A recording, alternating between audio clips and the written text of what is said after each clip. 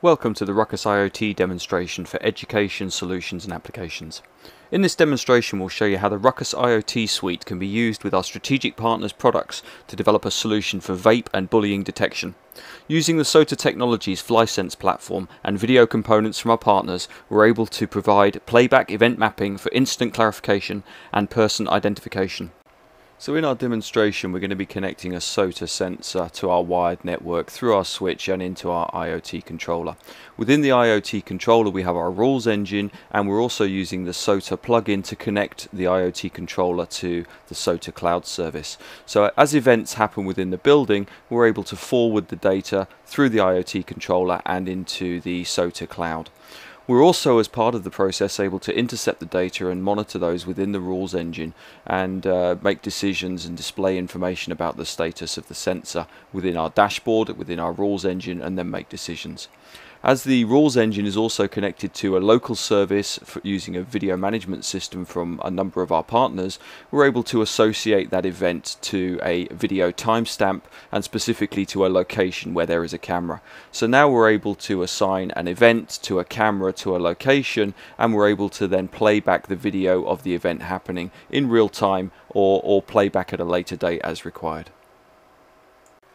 The main interface into the rules engine is our dashboard, IoT Insights. The IoT Insights dashboard provides us with an overview of what's going on within our building or within our IoT domain. So on our left hand side we have our device status. This gives us a real-time view of each individual device, its current alarm status, as well as all of its network, battery and line quality information.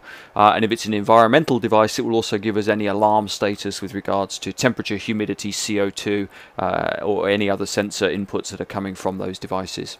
On the right hand side of the dashboard we also have a view that gives us a real-time insight into what is going on within events that have happened within the environment over the last period of time. So we have a real-time view of every single event that has been logged by the platform into the database. We also then have a real-time snapshot in the device log that shows us if there is a live open device status or an alarm that has been triggered somewhere within our building, and a timestamp associated when that event happened. And then we have an overview of that within our floor plan that shows us where that device is within the floor, within the building, its current status and the type of device that is. On the bottom right hand corner we have our controls that allow us to manage and interface to our database, to our VMS and to our back-end services, and then we have a general alarm panel along the bottom that is giving us an indication of battery level, tamper alarms, loss of signal, RSSIs on a Zigbee level, as well as a general overview of the line quality between the devices and the IoT controller. So in addition to the IoT platform, we are using a Flysense cloud service. So the IoT controller is pushing all of the data to the cloud service for Flysense. And here we get a view of all of the incidents that have happened over the last number of days as defined. So you can see a number of vape, sound incidents have all been logged. We can also then get an oversight and insight and look at it on an hourly basis, a daily basis, or over the past week. So you can see the number of events that have happened over the last 48 hours, and you can then break those down and see during the course of the day and which days were the worst during the course of the week. In addition to that, we can look at the device and we can configure the device from the cloud to connect to a RUCKUS IoT controller. So here we set the settings for that device, and we're able to then get a direct overview of either every device that's in our building, or we can drop down granularly and just look at a specific device and look at that device over a period of time as well.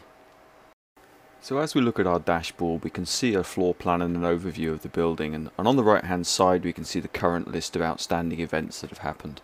So as we monitor the system, you can actually see now a vape has been detected, and in this particular case in the local restroom, bathroom, and we're able to now get information about that event, about the status, the time, and we're able to open the event now and view the event data. So we get the location of where that device was triggered, we get the timestamp of when the device and the event happened, as well as a whole lot of information about that event.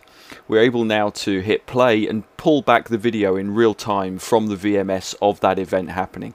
So we can see the sensor on the wall behind me there, and then we've got a vape device that we're connecting to a bladder, and we're able to pull air through the sensor and expel the vape mist into the air, and can see clearly on the video who has triggered the event, and the video is time stamped with the IoT controller. So as I now shoot the mist into the air right next to the sensor, the VMS has detected that and played with the IoT controller the synchronization, and the alarm is indicated within the system.